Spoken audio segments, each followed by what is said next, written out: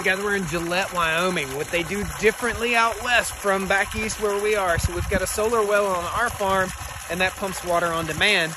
This is just a water system that runs right through here, pumps water down in, falls through a pipe, goes underground. There's a little stair step area in here in case a calf gets in the water. Then it goes down, right down here to this creek.